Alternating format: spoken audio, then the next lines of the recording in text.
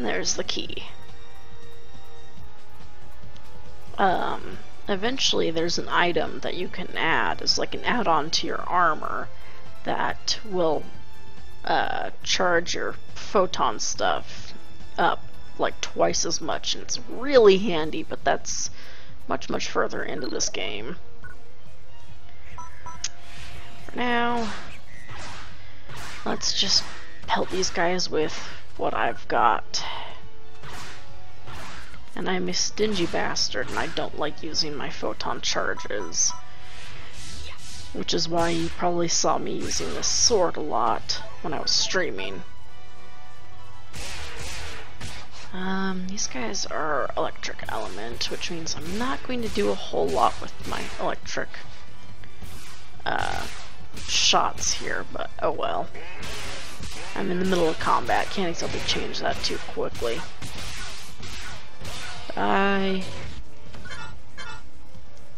What is this? Monomate.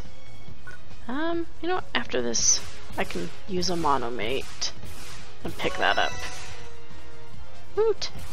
And yeah, your photon arts and such, magic, melee, or range will increase with usage.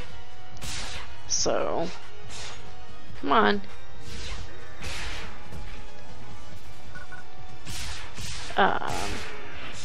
Yeah, that's about all I have to say. Ooh, I just did a strong attack. Man, I wish I could figure out the timing for those. If you don't just spam the attack button, you can do like super strong attacks if you get the timing right, but I've never been able to do it in this game. Sadly. Boxes! And if you have dual weapons like I do here, the offhand will charge even if you don't have it ready to use like this. So that's probably why I'm going to end up using this little gun and this sword a lot, just because I can quickly switch to the sword, let it recharge, etc, etc. And while I'm thinking about it, right, I wanted it to be here. Link photon art. Let's see, there's a lot of Koltovas in the area, and those enemies are electric, so let's go with frozen. I think that'll be the best to use. See, it's doing like 4 more damage, which isn't a lot, but hey. Die! Also, this is a chance to freeze, which is nice. I think electricity has a chance to paralyze, which I think just means I can't attack, but they can still come near me, which is unnerving. Oh look, tiny little bales of hay. Ooh, that gave me some wood. Cool. Bolties! Also, I don't know if I really said it, but this character is like 4 inches shorter than I wanted him to be. I really wish there was something to signify how tall they are when you're creating them, and I checked, you can't change their frickin' heights. You can change pretty much anything else about them in the shops, but nope, not their height. Thanks, game. Really? Let me use my photon art. And I hit one of them. Which photon art do I have equipped?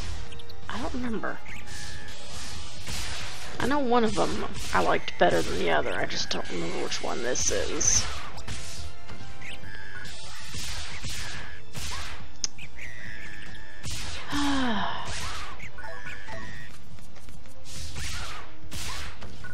Man, this character feels tiny. I've been playing some fairly tall characters. What was I going to check? What was I going to just check? Something about, like, equipment? I don't know. Speaking of equipment, I can't use that yet. Darn it. Ooh, Koltova gun. Cool.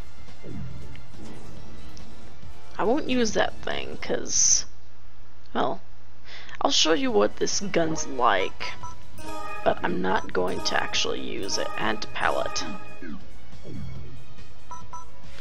So this is this weird Koltova thing on like a handle, and it pukes up these bomb things, which I guess is kind of funny, but it's hard to, or it's not, if I could learn to speak, it's inaccurate, and it looks stupid, and it's just more valuable to me to sell, because I think I can sell it for over 20,000 bucks, which is a lot for a noob, which I am. Die! Die, die, die, die, die, die, die. Alright, I was going to check which photon art was equipped to my sword. That's what I was going to do. Right, photon art sword, photon art sword, photon art sword. If I say it enough, I might not forget it. That's probably a monomate. Die, die, die. Oh, Cell Atomizer. Cell Atomizers will heal all status ailments on your character. I rarely use them. Okay. Link Photon Art. Rising Strike. What's this one like? Yeah, that's much better. That I can control. I don't remember if there are enemies back here or even items, but I'm gonna check. I should remember this. I've run it like 3 times in my spare time. Nope. Let's get my favorite weapon, charging. I'm a fan of dual wielding, no matter what the weapon is, so yeah. If I had my way, I'd just have a whole bunch of dual guns on this character, but I'm gonna try out the different types of guns for the most part, because I don't really play a ranger all that much. I've played them before, just they're not my first choice. Usually I go with hunter or even force. Come on. Man, I'm using a lot of strong attacks. I wish I could figure out the timing, but oh well. Ah, that is so much more accurate. Yeah, that's better. Alright. Can I destroy that tree? Nope. And there's a key and some hay bales. Let's just do that, because why not? I had the charge for it. And open. Let's see, I think I'm in block 2. I don't think I'm in block 3 yet. There's like 4 blocks to this area, if I remember right. Hello, monsters. Pew, pew, pew! Whoop. Yeah. In case you haven't noticed, I resort to using my sword a lot, because I like being a hunter. Oh well. Also, I'm kind of out of charge on my other weapons. So it's hard not to use the sword when it's really handy and convenient for me. Right there. But, oh well. Just how many of these things are there? Jeez.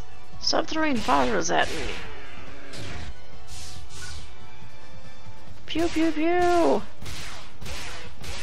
Also, these handguns don't have a very long range. The rifle has a nice range, but not like I can run away from these guys too easily. Ooh, level up. I might be able to use that armor now. Excuse me. Really? Arrows weren't enough, now you gotta give me pulties. This is probably the last room of the block then. Just throwing this many enemies at me randomly. Come on. Just be dead. Didn't mean to use my sword. Jeez! Knock it off! Excuse me. Pew pew pew! Also, my sword is currently ice element. That's just, something built into this particular sword. Not a photon art or something like the guns are.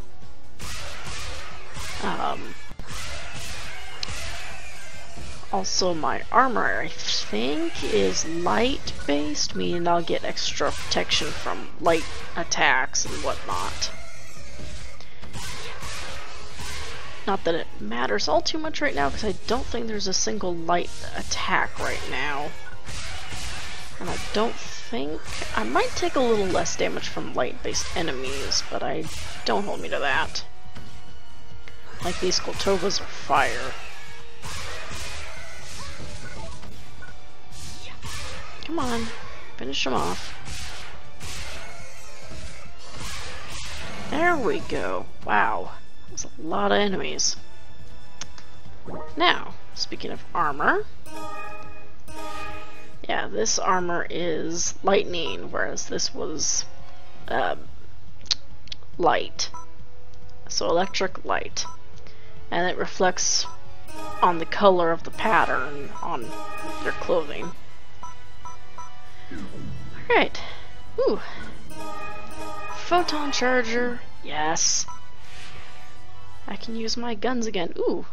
Okay, I'm already at the boss. I was expecting this to be longer. So this is Dragon. Yes, this is Dragon. That was quite the squeak for a dragon. Now, I don't believe this guy is capable of flying. At least I've never seen him do it, aside from intro. If you can shoot him from the front, he takes more damage, especially if you can hit him in like the neck or head region. Thing is, that leaves you open to his fireball attacks. Or just fire breath in general. But he should go down fairly easily, because he's definitely not very tough. As you can see, he's got multiple points you can hit him, which if you had a wide range weapon like a large sword is quite nice, but... Come on. Just be dead. Pew pew pew! These fights are not very exciting when you're a ranger.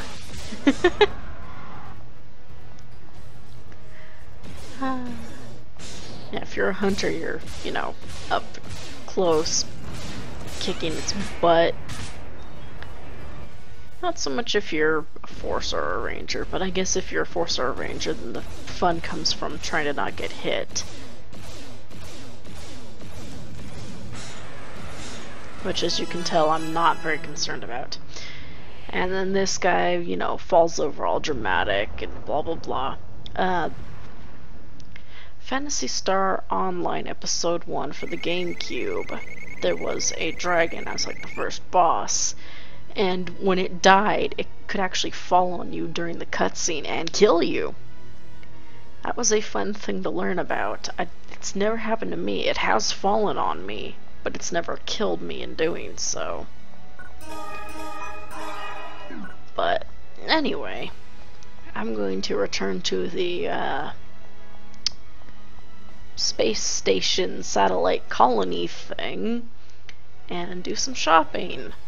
So I'm probably going to be back in my room when I meet you next.